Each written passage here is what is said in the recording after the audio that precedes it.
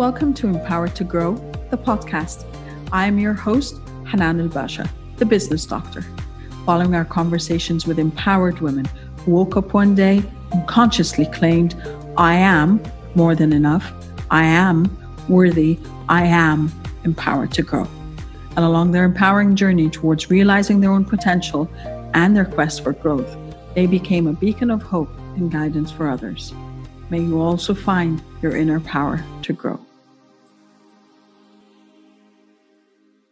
We are talking today about healing your inner child wounds. Why? Because it's a disruptive conversation. Why? Because we all know, as Nehal had put in her post when she announced this, we all have inner child wounds, whether we'd like to admit it or not. And part of, I think, of our work independently and even collectively has been realizing how much those inner child wounds have been impacting us and affecting us on a personal level. And more importantly, then how they're impacting our lives and our interactions within our communities, within our relationships, within even our work environments. What are inner child wounds? In a very simple term, and everyone's going to explain it further in their own terms and from their own worldview lens and perspective and professional opinion.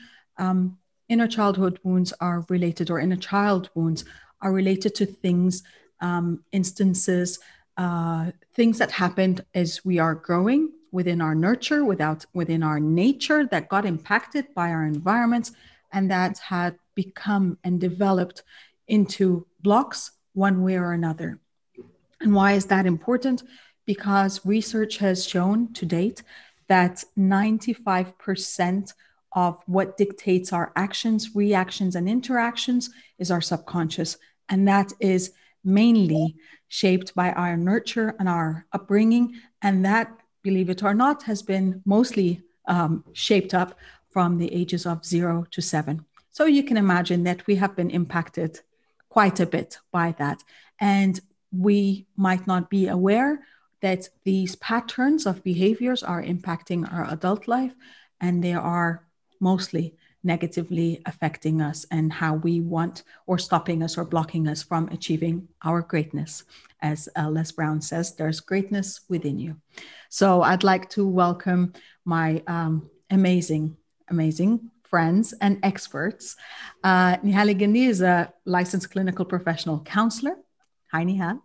Hi. Hello. And Mahitab Marzouk is a certified, get this, peace of mind leadership coach. So that is amazing. And a pioneer coach with positive intelligence. And I'd like to introduce myself for those who don't know me. My name is Hanan Basha. I'm a business and mindset coach, aka the business doctor. And it is my mission and my passion in life to empower those in their business and in their mind, but mostly talk to ourselves nicely and be positive around it.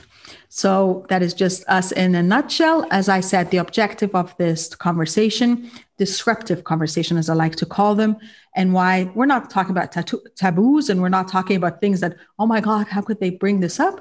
But actually, there are certain things that we are kind of just ignoring, kind of shielding, kind of, covering up one way or another. And we just want to bring this to the light. So we start addressing it. And once we start addressing, or having awareness first, and then beyond that, addressing it, and hopefully initiate a healing process for us all. So what we will cover is inner child wound, what it is in terms of context and impact from the expert's worldview lens. We're going to each share 3 recommendations to kickstart our healing. And then we're going to have, as I said earlier, our Q&A session. So as I said, now our hosts, I'm going to pass the floor to each of them. They're going to kind of just introduce themselves a bit further, tell you a bit about where they come from. And then beyond that, explain what inner child wound is in terms of definition from their worldview lens. So Nehal, I'm going to stop the share here. And this is where we get personal. Nehal, please lead the way. Hi. Welcome and thank you. Thank you. Thank you for having me, Hanan, on this amazing journey, our healing journey as well into our own inner childhood wounds. So hello everybody. My name is Nehal Guindy, and I am a licensed clinical counselor here in the Washington, D.C. area. I currently am working at the University of Maryland Counseling Center and work with undergraduate and graduate populations. I have experience in private practice and outpatient mental health clinics. So that's just a quick background synopsis of me. So we're going to, before I actually start, I want to do a disclaimer. There might be things that I might say, talk about, mention that could trigger some things. So if you are getting some sort of emotional reaction in anything I'm saying, a memory, anything like that, please feel free to kind of take a break, come back, or I'd be happy to, if it has heightened anything in you, just let me know at the end of the webinar, and I'd be more than happy to kind of decompress whatever was heightened. So that's a disclaimer. So let's start. When we talk about our healing journey, it's going to be, I'll take you on a little small healing journey when we talk about the inner child. When we want to understand how to heal the inner child, we have to know where it started from, where the wound came about in order to heal it at its core. So I say, if we don't address our childhood wounds, then our romantic relationships, our other relationships will. And this is how we first start in healing ourselves first, and then others, our relationships with others. And when we talk about our core as a child, we have to look at the beginning and our relationship, our primary relationships. And when we look at our primary relationship, it's with our caregiver and how we relate and how we attach. And this brings me to my first kind of pointer, and that is looking at our attachment styles with our caregivers, and how our relationship with, or how we attach to our caregiver will be an indicator to how we attach in relationships as adults. So we identified through research 4 different attachment styles. Now, why am I talking to you about this, or how does this kind of come in at the very beginning of our healing journey? Again, it's understanding how we've attached to the caregiver, our primary, the very first step in our being. So talking about the different attachment styles, we have 4. One is the secure, and then we have 3, which is avoidant, and the anxious, and the fearful anxious. And I want you to kind of, again, as a recommendation, just, I'll be talking about them briefly, but I want you to see where you identify, which one you identify with, okay?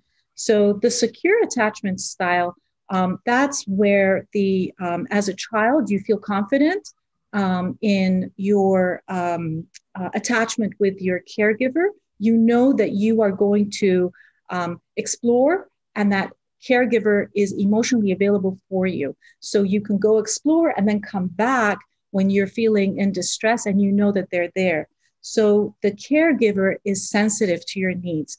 They are responsive to what it is that you're needing from them when you are in distress. Now, how does that relate into an attachment in our adulthood? You do not fear autonomy. You do not fear intimacy.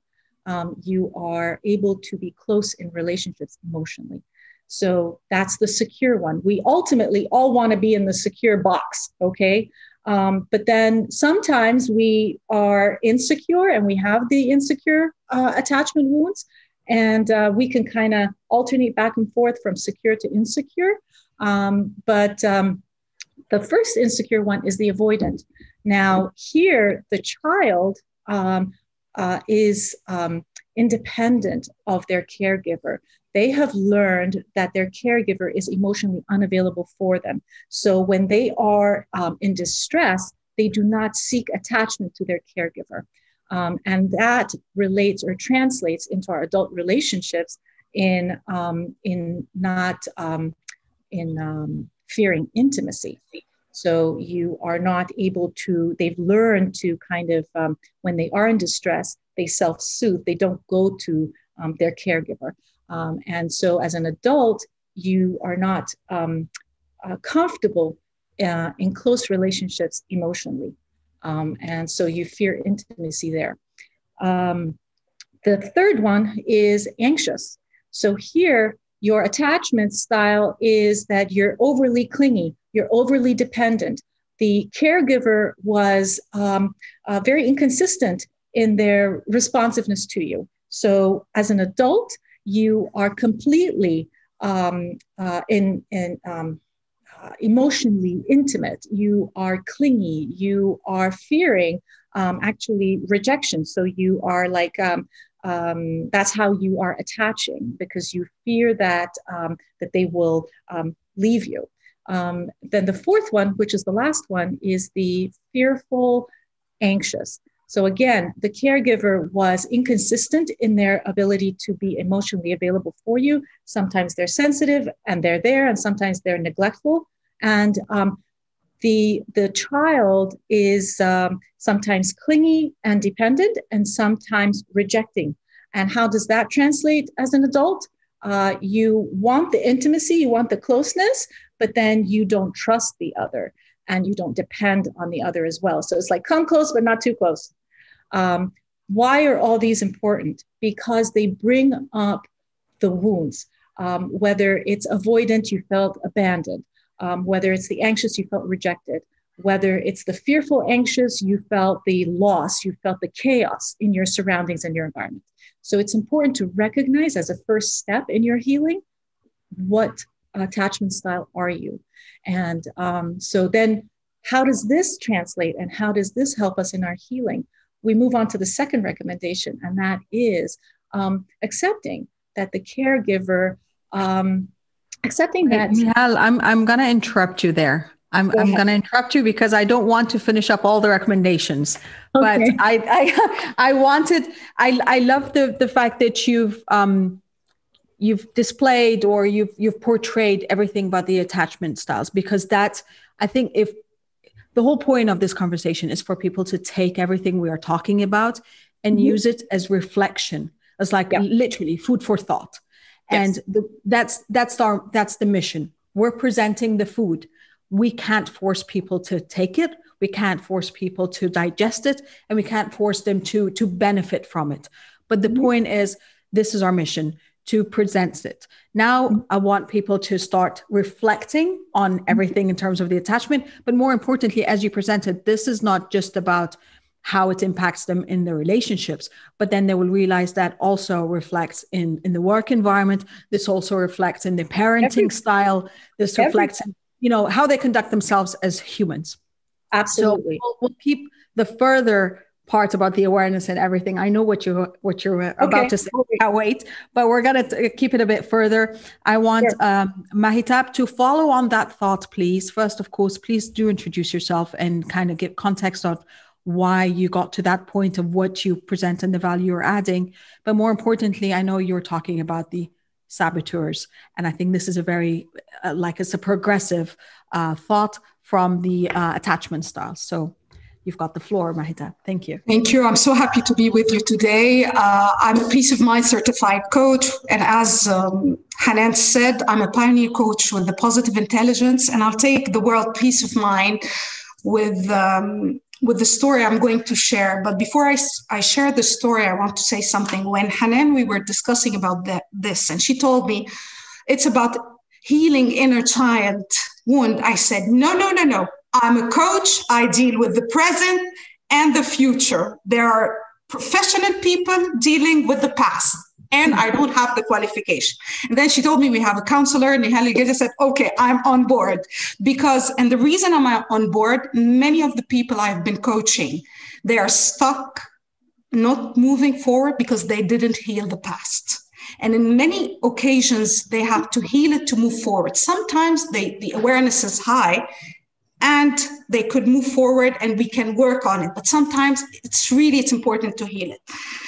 I'll go back to peace of mind with a story I had when I was young, because the wound could be a trauma, could be something small, could be a comment. And I remembered yesterday a story I was probably 6 or 7. We were we're traveling with a group of people. It was a big event outside Egypt, and we were traveling. And then my mother was always late. And my younger brother, he had problems. He was a difficult eater. This is a priority. And I remember there was like a trip, and we entered the bus. We were the last to enter the bus. And then everyone was looking at us. Probably I was not aware we're late. And then a lady came out and she's like, "We have been waiting for you and you cannot delay the bus." And I was like, as a child, I got scared. I remember this story very well. And I was so annoyed. I was young. I was angry at the lady. My mother was a strong character. She answered her, but I took as if she was yelling to me. And we moved on. My mother didn't care. We continued, but it really affected me. And I remember that when I grew up, I was so sensitive to time. If I'm 5 minutes late, I'm anxious. I was like, it really affected me. If I have a meeting, if I'm dropping the kids, if I'm attending like a school play, I have to be on time. I'm even early. So this comment from this lady, an outsider, affected me. And I realized that time is not as dangerous as it is, because I used to go like really worried. This is why I said, no, it's not worth it. I'm a peace of mind because I'm healed. And I remember in a coaching session, the coach asked me, "How do you feel when other people are late?" And I said, it's okay. They have their excuses. And he said, "And why you feel anxious if you are late? Why wouldn't people give you an excuse?" And I was like, it was a simple question. And it was like as if I was put in the mirror. It's okay, everyone. And by the way, I got healed. We're talking about 2 years ago, 3 years ago. So it's really, I'm old enough. So I stayed really worried about that. And this is what we're talking about here. It's being aware. It's like to move forward. Now, yes, I was early for our meeting, but yet I couldn't access because my computer was like not working. In normal circumstances, I will feel worried, I will feel panic. And I was like, it was not as strong, it was there. But I was able to say to myself, it's okay. What is the worst case scenario? I'll jump in late, they will start without me. It's not a big deal. But reaching this part of saying it's okay, that's not easy. And this is when we go into the recommendation. I don't want to take the time, but I want to say, Nehal said, healing, there is the past. And while we have this, we have, like you mentioned, our subconscious saboteurs, which is the judge.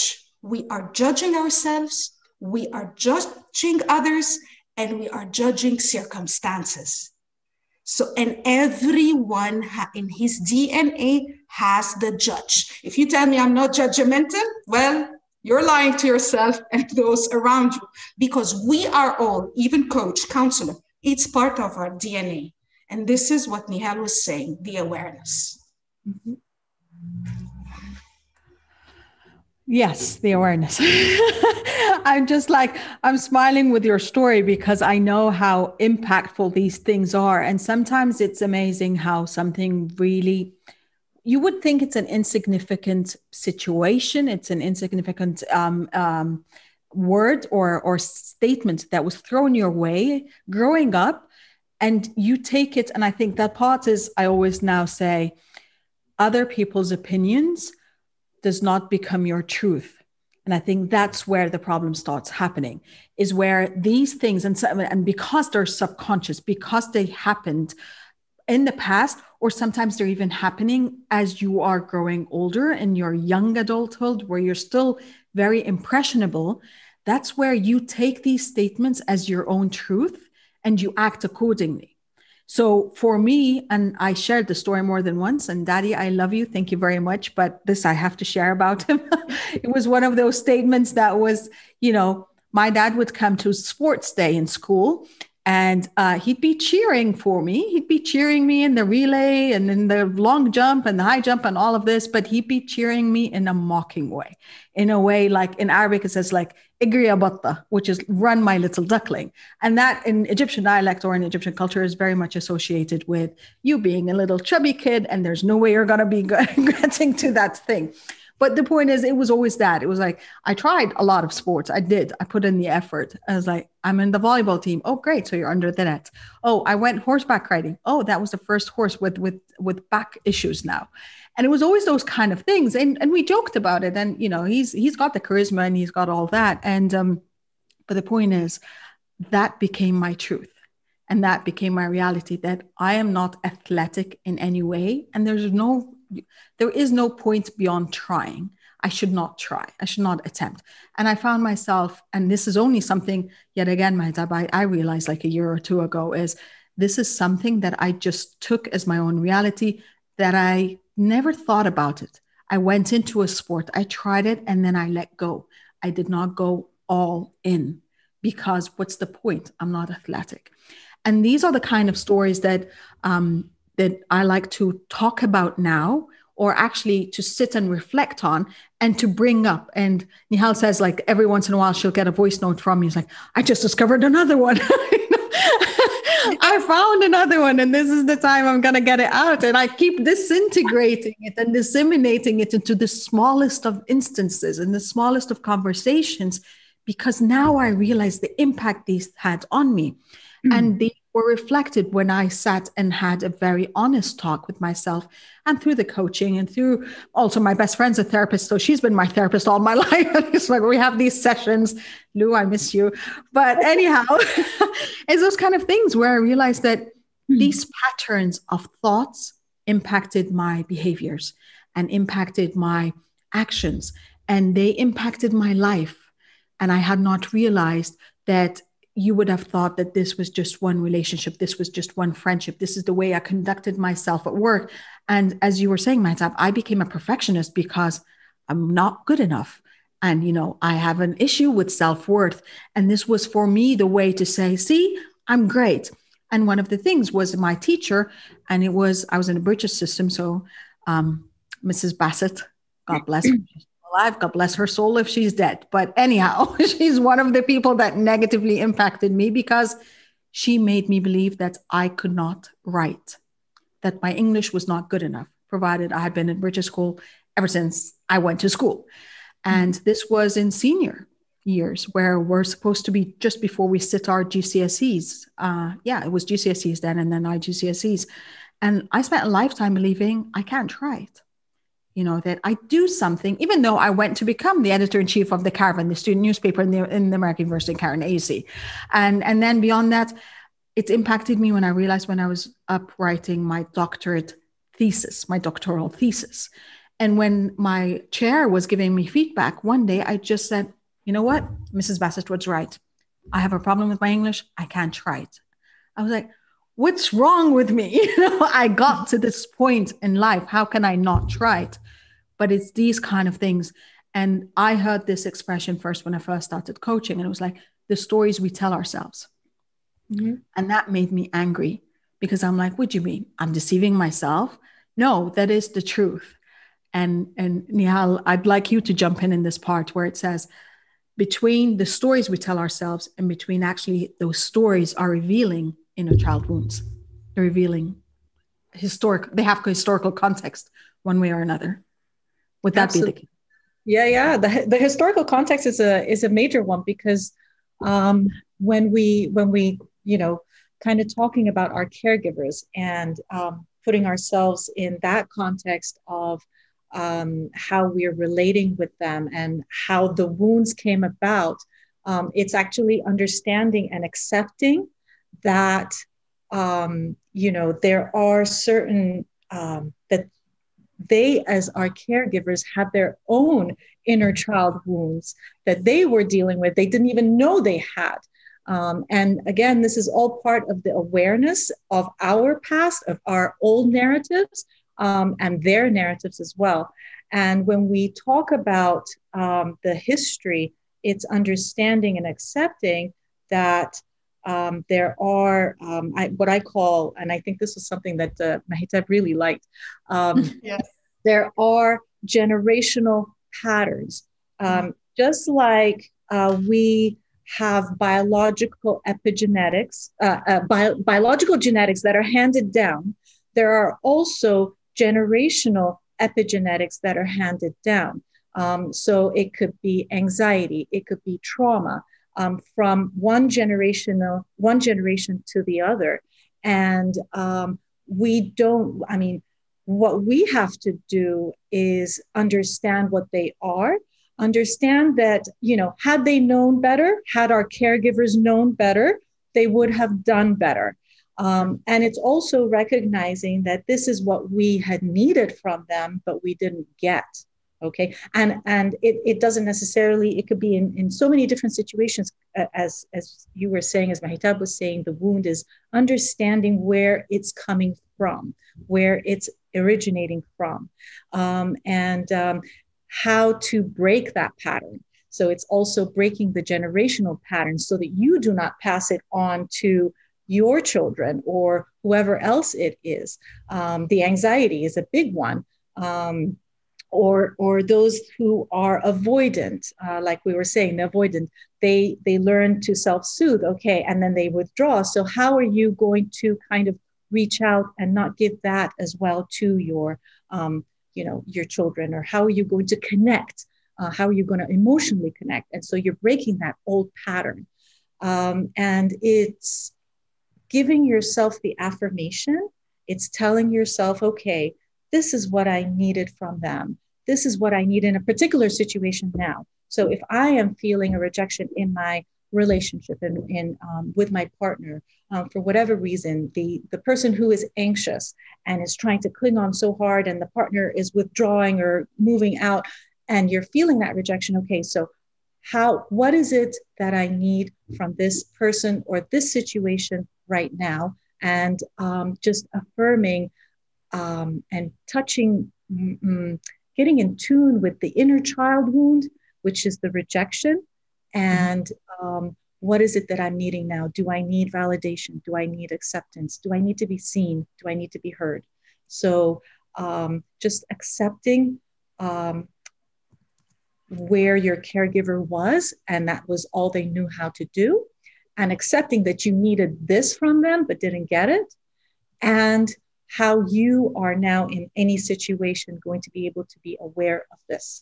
So that's the history piece. Yes, that's the history piece. But more importantly, I think when also we're talking about the definition of caregiver, it's not just about parents. It's about everyone that was entrusted with taking care of us one way or another, whether that be in education. Yep, it could be a coach. It could be a teacher. It could be someone who was of primary importance or significance in your life. And an older sibling, that too. Absolutely. Yep. Sibling, cousin, whoever that has impacted you one way or another. Yeah. Sorry. I want you to chime in, and especially from a positive intelligence perspective. No, I will. I really liked when Nehal said about being anxious, and I have a story to tell with everyone. Maybe I'm here to give stories, but that's good. It's context. Great. We need that. The generation pattern Nehal said is amazing because we are born already. We have in our DNA, we inherited something. So growing up, either whatever we have, either it grows, so someone nurtures this by growing, or it is, you're on the right path, so you escape it. So let me give an example. My mom, I had a great mother, bless her soul. She was amazing, but she was always worried something would go wrong. She was so vigilant. And she had the high hypervigilant saboteur.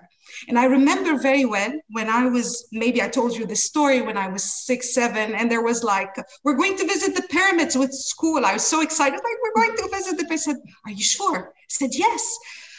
Do you know there are dogs, stray dogs there? I said, okay. And you're going to be bitten. Dogs bite everyone. I said, all the dogs bite everyone. Yes, if you want to go, you can go, definitely. I said I was the only one who didn't go, and I was happy not to go. So I grew up being scared of dogs. I grew up because she was always worried. I was myself worried with my children. I remember my son, when he was 10, he went he was 8, something like that. And he went with a school trip for 5 days. I couldn't sleep.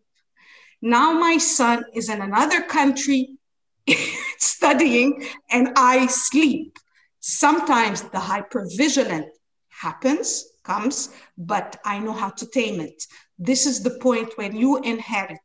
My two, and we're going to do an assessment to know our saboteur later on when we go with the recommendation, so everyone knows where he is. My 2 kids have a hypervigilant, a little bit high, so they took it from me. So this is what Nehal was saying. We have to be aware. We have to see, so we don't continue, because we pass it on. If I would have realized early on this before having my children, definitely the situation would have been better. However, this brings me, we shouldn't feel guilty, because now normally, normal circumstances say, oh, if I knew better, and mothers become guilty. We're doing our best. It's okay. We're learning. We are learning in our children. They will learn in their children. So we have to have empathy for ourselves. So it is from this talk, it's important that people don't feel guilty. It's important to say it's okay. We don't have 100% person. They don't exist.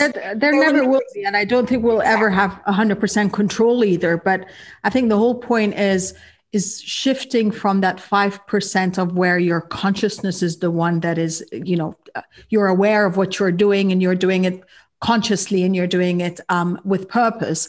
And it is I believe it's about changing the conditioning and the programming of the subconscious so that it is on par with you and it is supporting you towards making, let's say, empowering acts and stuff.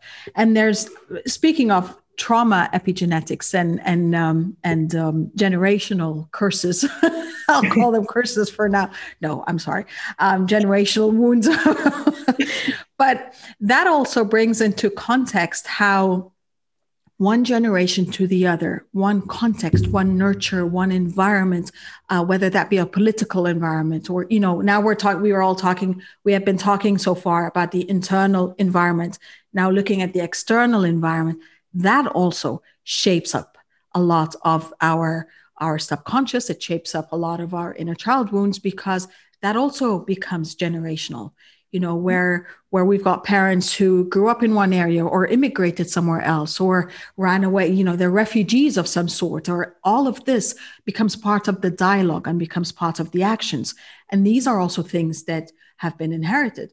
For me, I realized that I was born and raised in Kuwait. And so I'm a third culture kid. I was raised in a multicultural, a melting pot, but that impacted me in a positive way for sure. But the drawback of it was I had felt most of my life, up until really recently, that I'm an outsider. I'm a foreigner. I'm an expat. Even my own country, I felt like that. I felt like an outsider because I did not act the same way 100%. I did not think the same way. I did not talk the same way. And my contextual environment was a bit different, So I always found myself just getting attracted to those that are really, really, really like me, which really minimized my circle. But more importantly, made me feel like, you know what, I don't belong. And then it had to hit me. If I don't belong everywhere, then where do I belong? And I had to deal with that. That was one of those aha moments that I said, Nehal, it's like, I just realized this, it's like revealing for me. But it was because I had to go through the exercise. And I think part of what we're talking about is all of this is talking about that we have an awareness that something might not feel right or something might not fit within our expectations.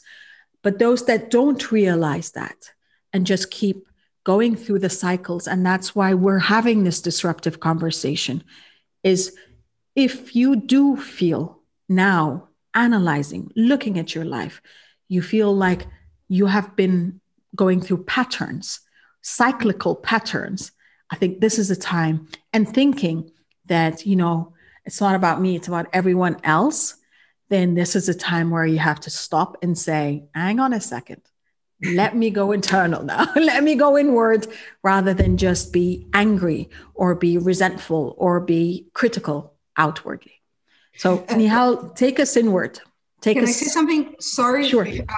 There is a comment here from Ahmed, and I think you're answering it in a way, and maybe Nehal could share on. The problem, he's saying, thanks Ahmed for being here. The problem is when there is an inner child wound we know nothing about, it is playing in the subconscious. All the stories you ladies stated, you are all aware of. So I think the question is like, how do we know we have an inner child wound? And I think Nehal is the one who could. All the stories you ladies stated, you are all aware of. How do you know? You will know by the how you're reacting to it. You'll know it in your body. You'll sense it in your physical responses. You will notice it in. You'll notice it coming up in like Hanan was saying. You'll feel a certain resentment. You'll feel a certain your inner critic is going to start coming up. You're going to question things. It will come up. It will come up in how you're relating to yourself, how you're relating to others, and so. Or it could also come up in how people are responding to you. So if you are noticing that your relationships are being affected, and it's coming up at work, it's coming up at home, it's coming up with family, it's coming up with, you will notice a certain pattern happening everywhere.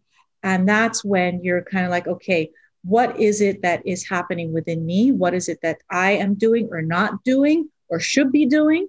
And so that's when you're going to have to kind of take a pause and sit back and just sit with yourself and see what it is that is going on. So it definitely will. Even if sometimes we try to keep ourselves busy. So we distract ourselves so that we don't take an inner look. You find people who are interact, they get, they dig themselves in their work, or they, whatever extracurricular activities or things, they distract themselves. And that is actually a trauma response. So you are trying to cover up, distract, whatever it is that is coming up, but you're trying to kind of suppress or repress. So that's how these wounds will come up, even if you try to hide them under the rug somehow, but they will pop up at a later time. It could stay dormant for about a year, 2, 10, 20. Yes. But then it will come up when you're 50, 60. I know things that do come up can come up at a later time without you even recognizing. So they do, and you will know. Your body will be able to make the association. You'll put in the work, and then you'll be able to say, okay, hang on a second, that, and it kind of hits, I think for me personally, it was kind of waves of just going back and realizing, oh my God, that is it's kind of going through that film reel in your head and realizing the snapshot there is like, oh, that was the situation that kind of changed the trajectory of my thoughts or how I felt about myself or something related to that. So I'd love us to get to the recommendations slides, and then and each of you please to elaborate, and then we can take the question. We're starting to get some questions. So let's get through the recommendations, and then we'll go through the questions. Let me share that again. There we go. Okay, so Nehal, please. So these are just for everyone that is with us. Thank you again for being here. We thought, how do we sum up? Because again, we could be talking about this for a very long time, and we could be telling you stories till tomorrow. But we thought, let's bring a slide that brings in 3 recommendations of what are your next steps moving forth. How do you initiate your healing, your individual, and again, these are not set in stone. These are recommendations, and we'd like you to explore with them, not necessarily all of them, but explore with something. You just start somewhere. And what we're doing here is just bringing the awareness. And then the rest, as I said, the rest is on you. And of course, seek the certified support that could help you and guide you through this process. Don't expect that you'll be able to do it by yourself. And please do verify the people you work with, because some people could do more harm, unfortunately. So Nehal, our counselor, please, you can take us through the...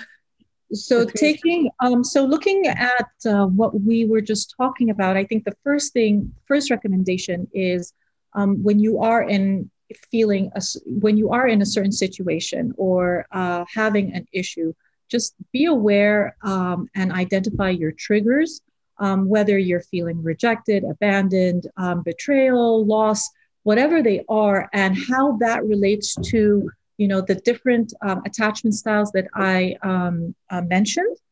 So that's the first one. Can you just recap them again quickly, please, Nehal? Yeah. The attachment styles? Yeah, the first one is the secure attachment style. The second one is the avoidant attachment style. The third is the anxious. And the fourth is the fearful anxious attachment style. So just be aware of the triggers, and when you are aware of which one you're at, and again, there's no set rule. You can be secure, but sometimes an insecurity will pop up. So just be aware of that and be aware of your triggers.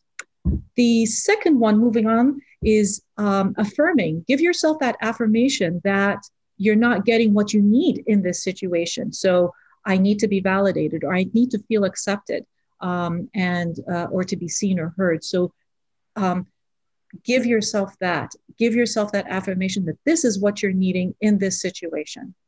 And the last recommendation is called the empty chair technique. Actually, I use a lot when you are, say, for instance, you're sitting and in front of you is an empty chair. And it's that, that in our situation here, when we're talking about the inner child, it's the inner child is the one that's sitting in the empty chair in front of you. And you are, you say to yourself what you needed to hear growing up as that little child. Or that inner child. So what is the adult me or the caregiver me is going to say to the inner child me in this particular situation? So I will be the caregiver that I needed when I was little. So it's a very inward, in-depth, takes a lot of awareness and a lot of control, self-control, inner control, to be able to give yourself that in that situation, to give yourself that comfort that you needed, whatever it was. So those are my 3 recommendations. I love them. Try it out for size. Yes, try it out. Especially the last one. It's like strong. Yes. And you've got to be prepared for those. It's very strong. Oh my God, those kind of aha moments for you. When that aha moment comes, it's like, okay, what do I tell myself? What do I need to hear now as that inner child that's just yearning for that acceptance or yearning for that validation, or I just want to, when you're throwing in the tantrums, okay? Yeah. What do I need to tell myself to comfort me? So that's beautiful. Oops, sorry, hang on. How did this? Okay, how do we get to the next page? There we go. Is this it? Yes, no, hang on. Apologies for that. Well, let's move on to the next page and then we can do it. Technical stuff. There it is. Mahitab, your recommendations, please. Well, thank you so much, Nehal. It's inspiring. I love this empty chair as well. And I think after this webinar, I'll go and do it. Maybe I have another aha moment and discover other ones. All the work I'm going to discuss, it's the credit of the positive intelligence of Shizat Shamin to give credit to all of this. And as I was saying, we have subconscious saboteur. The master saboteur is the judge, and the judge has 9 accomplices. every one of us has like a percentage of these accomplices. I'll just mention them, the 9, and then I'll take an example. What do I mean? We have the controller, the one who likes to control everything, so everyone has to follow like he wants. We have the hyperachievers, like always running after the carrot, achievement after achievement. Yes, I have it. So it's like you don't enjoy it, just running after the achievement. The vigilant, and I gave you an example, always being scared, thinking about the negative. The rational, the hyper rational, who doesn't allow emotions to come in. The victim, and this is like the victim. You understand what I mean when I say victim? Always feel that he is the victim of himself, of circumstances, of other people. The restless, he has to be he has to be busy, so he's always finishing something, doing something else. It's like somehow like the avoider, because the avoider, like Nehal was saying, one who doesn't really avoid. And the perfectionist, everything should be perfect, nothing should be mediocre. People should get the job done. Everything should like nickel, perfect. And the pleaser, who always wants to please other people. So I invite you all, the link is here, to do, this is a free test to assess your top saboteurs. And don't worry, we all have them, different percentage. And this could help you to understand, because how do you know there is saboteur? It is when you have a negative feeling. And like Nehal was saying, you feel it in the body. Negative feelings affect us in the body. Once you have negative feeling, that means there is a subconscious saboteur behind it. So what you do is like to intercept the saboteur is with the, like Nehal said, you will feel it in the body, you'll feel it in your emotion, you will feel it here, you'll feel it in your hands, you'll be as if you're in a fight-flight mood. I mean, it's like worried, guilty, sad. It's all the negative feelings. But there is a way. It is to move to the sage, to intercept the saboteur, and then to be able to move to the sage. And the sage, we have like 5 resorts we can use. We can use empathy and being empathetic with ourselves, empathetic with the others, or we can be in the explorer mood, like an Egyptologist or anthropologist trying to explore, excited what I'm going to face, or to be into the innovate, like the creative, what can I do? How could I change it differently? Or navigate, like to look in the future, like Nehal was saying, the empty share, but look, in 10 years, how would I look into this situation? And the activate, being laser focused. I mean, like a Jedi, like, like it's like to be really focused. And here I'll take one exercise, and I'll take it from Nehal, and I'll use the chat. I invite you all to look at this picture, get a small picture, and please, if you are on the chat, write what comes across your mind, whatever comes across your mind. It's like when you see this child, this 2-year child, what comes into your mind? I invite every one of you to bring his own, this is my picture, by the way. And I want you to hold your picture and look really into this picture to discover your real essence. And to write, I am, put the picture, bring your own picture and write, I am. When I look at this picture, my personal picture, I looked at it and I said, I'm free, I'm happy, I am peace of mind, I'm loved, and I'm protected. These are my real essence. So when the saboteur comes, it changes it doesn't change my real essence. It affects us, it hijacks me. So everyone, I invite you to get your picture and write the word I am. This is your real essence. And this is what we need to protect and have. And this exercise helps us, because whenever you are in a bad situation, imagine this person having 5 years, 2 years old, and imagine his real essence. You will have empathy to this guy, to this person. When you feel bad about yourself, imagine yourself 2 years old, 3 years old, and have empathy for yourself. So, and always have this picture. Honestly, when I'm working, whenever there is anything, I always have it to my side. I always see it. So whenever I have a bad feeling, I I sometimes forget what I have written. This is why I wrote it. Once I did the exercise, I wrote it because sometimes I'm hijacked by the saboteur and I forget my real essence. So I invite you to do this. Finally, the question is, how do we stop and intercept the saboteur? And it's really easy. It's doing mental fitness. And here I'll give you a couple of small exercises. Whenever you have bad feelings in your body, whenever you have in your thoughts and emotions, bring 2 fingertips against each other, hold them, and with each finger, if you can close your eyes, it's great. We don't have time now. I'll explain the exercise, but later. Do this exercise closing your eyes. Rub 2 fingertips against each other with such a tension that you can feel the fingertips ridges on both fingers. Feel the sensation. Put your timer on, your iPhone, whatever, put it on and do this exercise, closing your eyes and really concentrating on that. That's an exercise.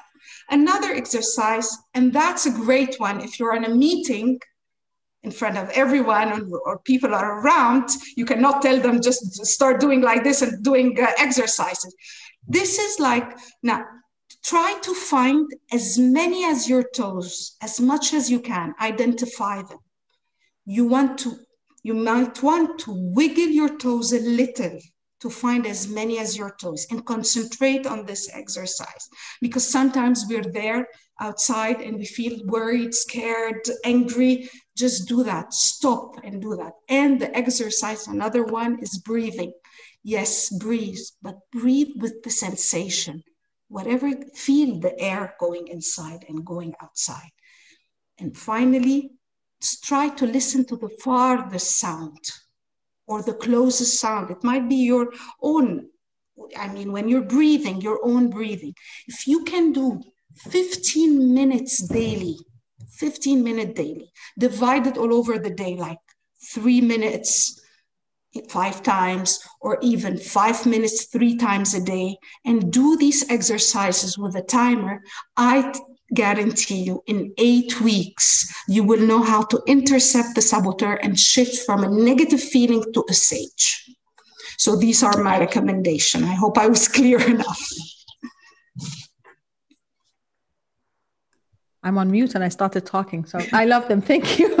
Thank you for them, Mahitab.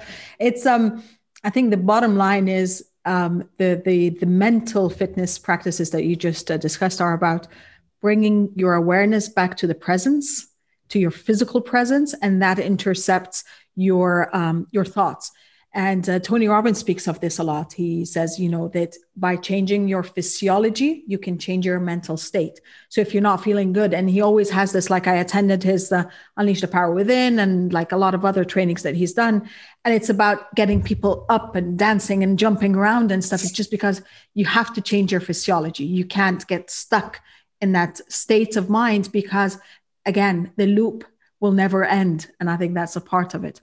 So, and you'll be hijacked. Yes. Be hijacked into your saboteur. So don't believe everything your brain is telling you. Don't believe him.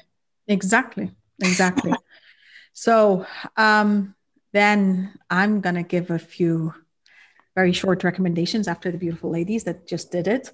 So from my perspective, and again, just to kind of give context to what I talk about, I work a lot with people when it comes to mindset, because I realized that was my secret ingredient, where I realized that, again, coming out of the hyperachiever, I've got to do everything. And, I'm a perfectionist and all of that, realizing that I still had that feeling of not being good enough, of not being worthy. And this is, after I was done with all the education there ever is to be, I was done with my doctorate degree. I had reached the end of the ladder, and still I was looking, where's the next ladder? And, I realized that was kind of a pattern in my life. And that's where I wanted to heal.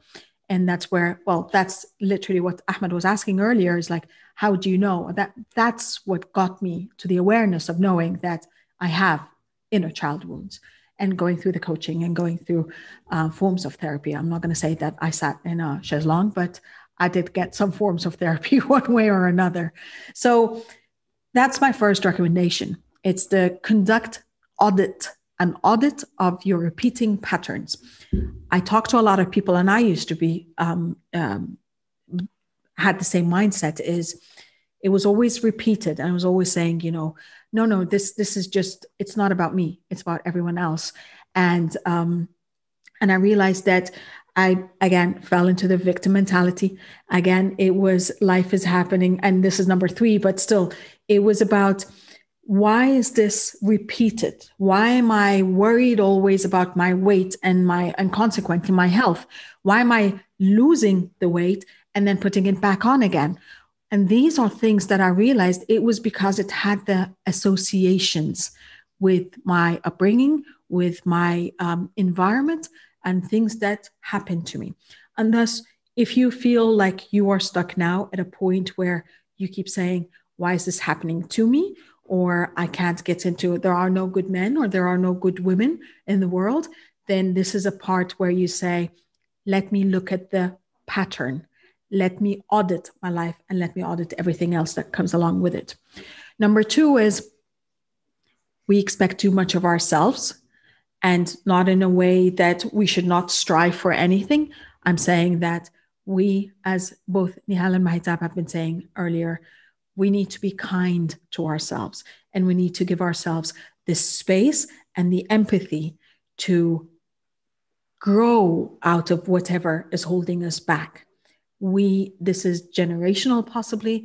This is your lifetime. This is years upon years, possibly decades of being stuck in that same place. And thus, once you start bringing the awareness and then taking it a step further and doing the actions, make sure that these actions are small, incremental steps and small, incremental mindset shifts. Don't expect yourself to change overnight. It just won't happen. And then you're going to go back to that loop of beating yourself up about it and feeling guilty about it and feeling shame with it. And that should not be the case. If you're trying to heal a wound, don't cause other wounds along the way. Last but not least, learn to break free of the victim mentality. Tony Robbins has the statement, and I know I talk of Tony Robbins a lot. And for those that don't enjoy Tony Robbins, I apologize. I'm not sorry. I do apologize, though. I learned a lot. I extracted the things that really, really did support me. Anyhow, going back, he has the statement that life happens for us and not to us. And that for me was the kind of bringing it all, like kind of a snapshot of what victim mentality is about. It's about saying, why is this happening to me? Why is everyone doing this to me? Why is the circumstances not serving me? And I used to have the same conversations, but I learned to extract it and I learned to shift it around to, now, what can I do about it? How can I approach this? Who can I talk to? And it's shifting. Instead of the why, I started using the other W's and the H. So I started using the why, the who, the where, the when, the how, and that helped a bit. So it's breaking free of the victim mentality. It is understanding that even if it's only 5% control over your life, over your circumstances, over the environment, internal and external for you, that still means that you have 5% control. It does not necessarily have to be 100% control. We are not detached from reality, claiming that you can have 100% control over your life. But we know that you can incrementally shift that towards what serves you and what serves your life. So these are our recommendations. Let's stop this share here. There we go. And I think this is the part where we could say, let's look at some of the questions. We have a few people here. We have a few questions here. Let's address, sorry, Facebook people, we're going to address, I've got Facebook on my iPad on the side, so that's why I'm looking on the side. Facebook people, we're going to address the people on the Zoom, and we're definitely going to get to your questions next. So one of the chats, Hanan, hi Hanan. She said, mindset shifts need a lot of effort and practice. Yes, and that's why we say there's small incremental ones. You cannot change your inner dialogue overnight, where we have to be realistic about that. We talk about transformational vocabulary. Mel Robbins talks about mindset reset, but it is small shifts. But more importantly, as Nehal was saying earlier as well, it comes with awareness. You have to realize that these mindsets or your inner dialogue, or even your outer dialogue, the expressions that you're using all the time, they're not serving you. And they are a reflection of something that is blocking you. You're finding an excuse one way or another. So, Nehal, do you have anything to add to that, or do you want us to address the next question? With the mindset shifts? Yes. Well, for me, I think the mindset shift definitely is how we connect with our narratives, and how we think and what we tell ourselves. So coming from a background of like the cognitive kind of behavioral, how our thoughts impact our behaviors and our minds. So definitely changing the narratives, changing the thought process. And so definitely it does need a lot of effort. It's like you're training, you're rewiring your brain, you're rewiring the neurons, and you have a certain way of thinking, and you kind of move to the next track and you find yourself going back to this track. And so it's retraining, rewiring, and it does, just like you're training a child, you kind of are training them to walk. So they kind of take a couple of steps and then they fall. They take a couple of steps and then they fall. They hold on to the couch or whatever. So this is exactly the same thing when it comes to mindset shifts and rewiring of your thought process. It takes a lot of training, definitely. Sure. But be patient with yourself. Right. Yes, exactly. Be patient with yourself. And I think that's the bottom line over here. The cha-cha. It's a mental muscle. The brain is a mental muscle. And this is what I'm saying. Practicing 15 minutes daily is really practicing your mind. It's like a muscle. You cannot shift in one day. And this is why we say minimum in positive intelligence. It's minimum 8 weeks. So yes. You on a daily 15 minutes practice, because you are telling your brain to stop the thinking and shift, and it takes time. And your mind, whenever exercise you do, it will wander. So you have to have empathy with that. It's okay. And in positive intelligence, we say every 3 steps of improvement, there are 2 steps you go back. Every 3 steps, there are 2 backs. So it's like really training, because you can't run a marathon one time like this. You train for it. Yeah. So the same for our brain. Nehal, the 3 steps, 2 steps, that's the cha-cha we were talking about, huh? Yeah. we dubbed it the cha-cha dance. Yeah. And see, the thing is as well, when it comes to training your mind or mindsets as well, or training, behaviors, what I say is, the longer the dance going back and forth, it will, in between each back and forth or setback, it's longer. And the time you spend in that setback is shorter. True. So that's, you're training well. Sure. By time span is longer and shorter when you're there. And you know what? The third aspect or the third dimension of it too is that the impact is I don't know, impact, you would say what, smaller impact? You bounce back?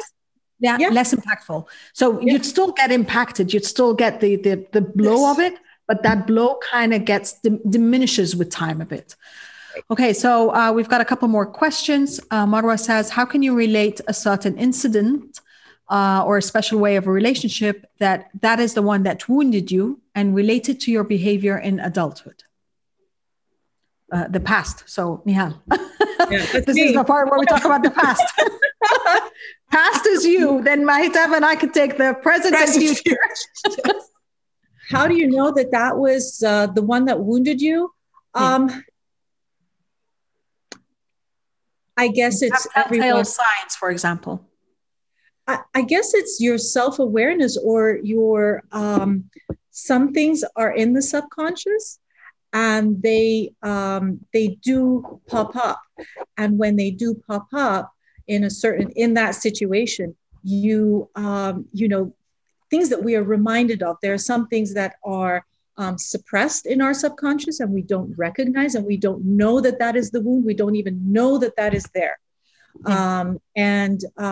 But then it will come up somehow later on, and you will start the processing, and it's all about your awareness. If it is related to your behavior in adulthood, most likely it would be. And again, it's about things that are stored in our subconscious, but then they become conscious. Either you intentionally put it in the forefront, or it will be put for you. So that's how, you will kind of know that that is happening to you. And again, it's patterns recurring.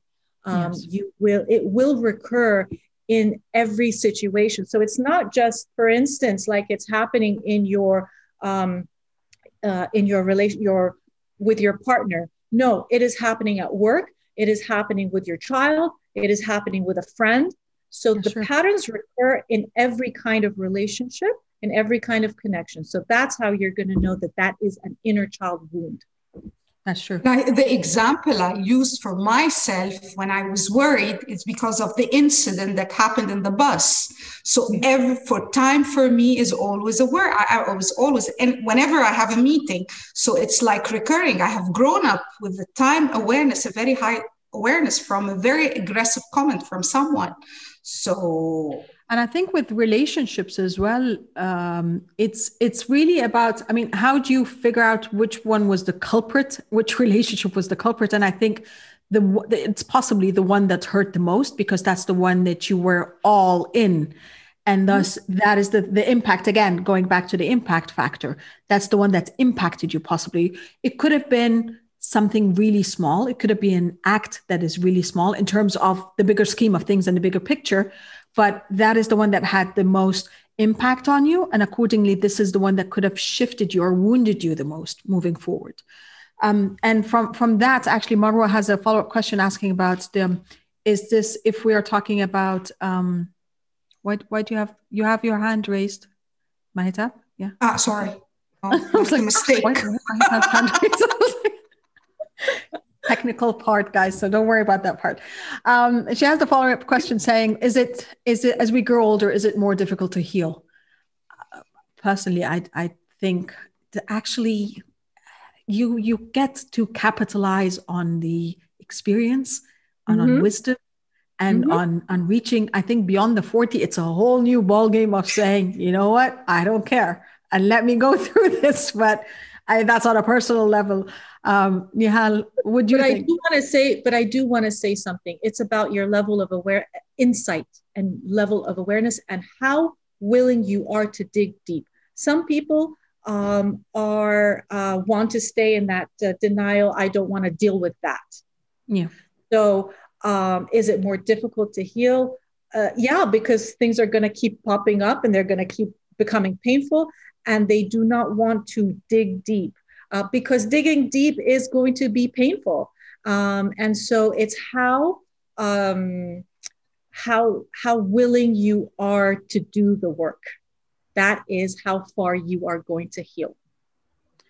But also it's also related to them talking of digging deep, and it's going to be painful. This is about, do you want to keep applying Band-Aids to the same wound? Yep. Or do you want to actually flush out that wound? Do you really want to heal?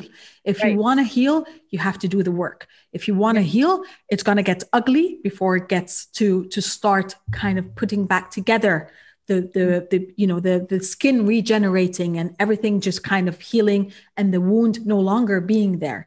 But if we keep just putting on bandages, if we keep just addressing it as if it's not there, if I put some antiseptic on it, it's going to be okay for another day. That is where the awareness comes in. That's where I think it's a point of enough is enough.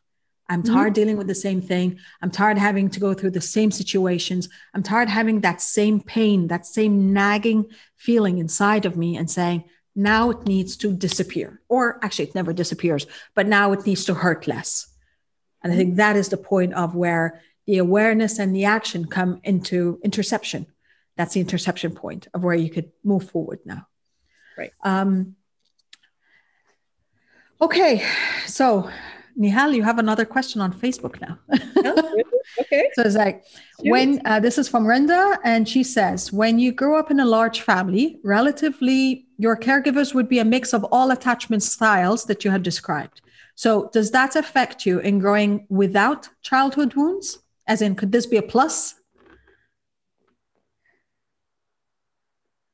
Without childhood wounds, so you have all attachment styles? So if you've got a large family and you've got the caregivers having the mix of all the attachment styles, does that mean that you could have dodged that bullet? Oh, gosh. And who is this? What is the name? Renda Helmi. Renda.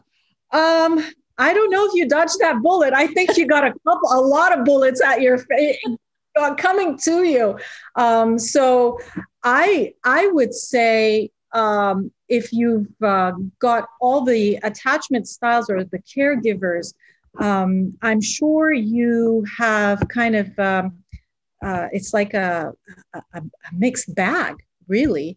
But again, what are you going to do with it? So how are you going to heal from it? So you have all the different attachment styles at you, with you.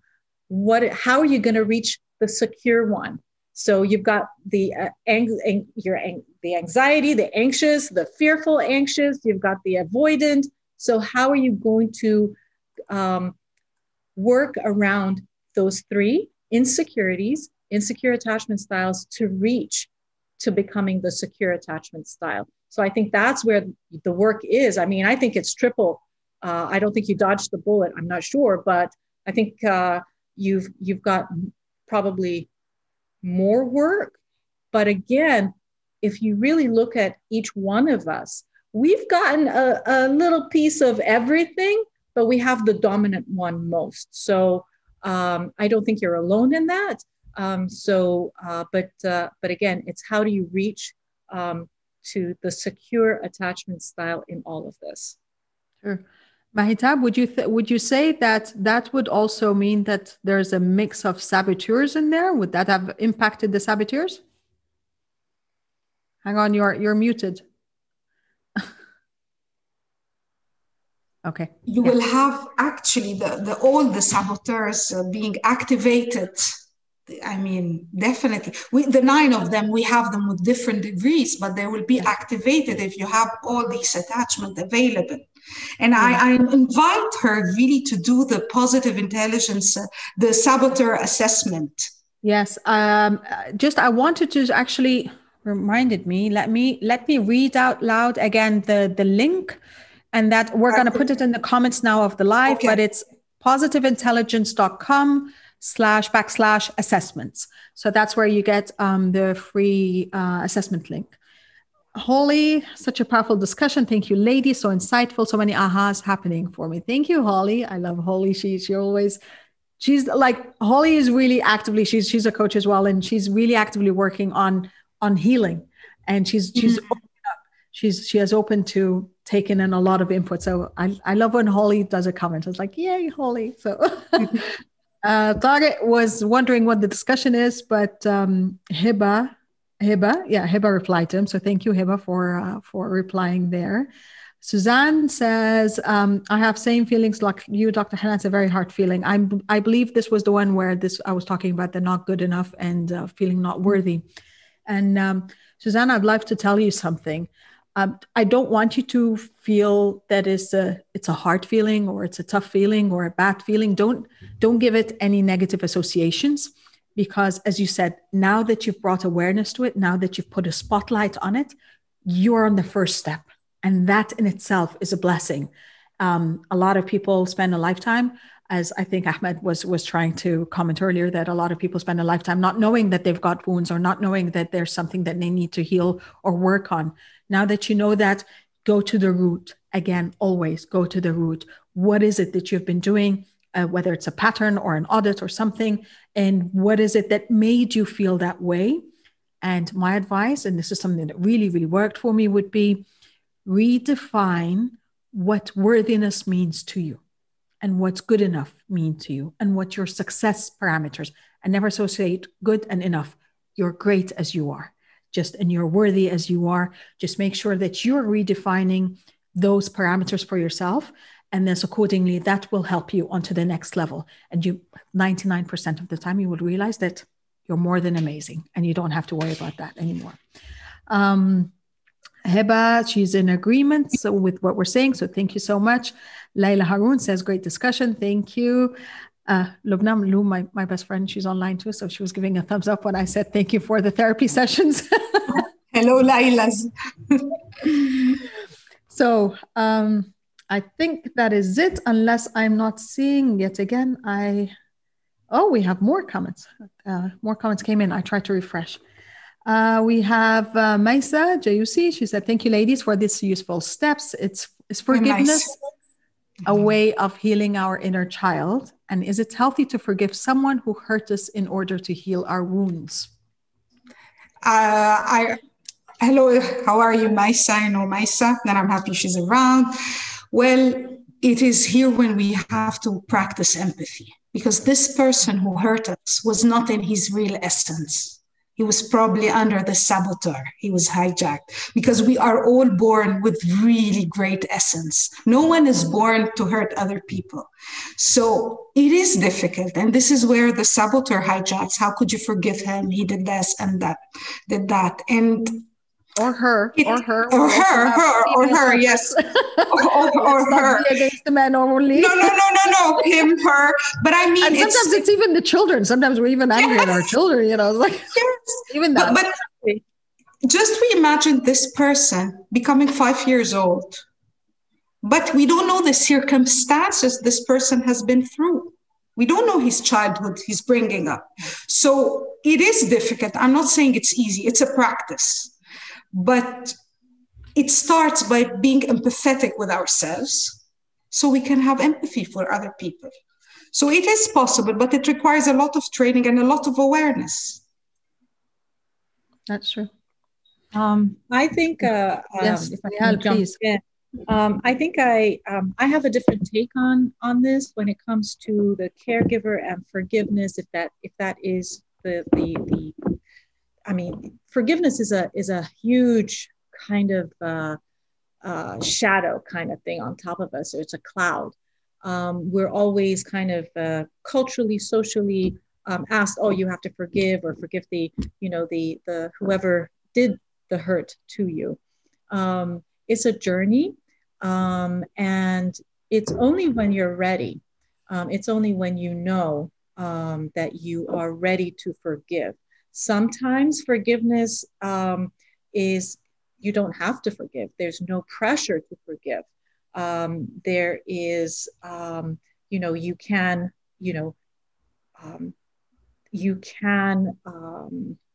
I guess, and when I talk about the acceptance of that, this is what they knew how to do. Yes, this is what they knew how to do, or this is what they knew how to give, but that does not mean that didn't hurt. That does not mean that there is, there's that pain still there. And that's why I actually said in the beginning, there might be some things that will come up for you. And forgiveness is not for everyone. Some people will choose to forgive and some people will not. And that's okay. And, it does not mean, even when you do forgive, it doesn't mean that you have to talk to that person again, or you have to have a relationship with that person again. It does not mean that at all.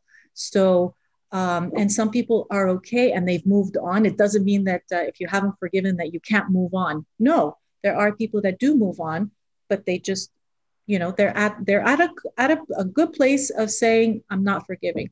And then there are others where they do want to, and that's their journey. So please, when it comes to forgiveness, again, be in tune with where you're at. There's no timeline, there's no rush, there's nothing of that. So allow yourself to feel and be whatever it is that you're feeling for that other person.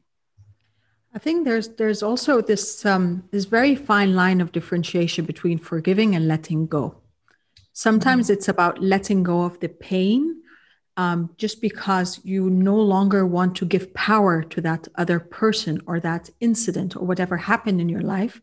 So that does not take power over your life, because by default, when we're angry at someone or we feel like they were unjust to us or a circumstance or whatever happened, again, that that strips away our power of choice, of feeling good, of feeling better.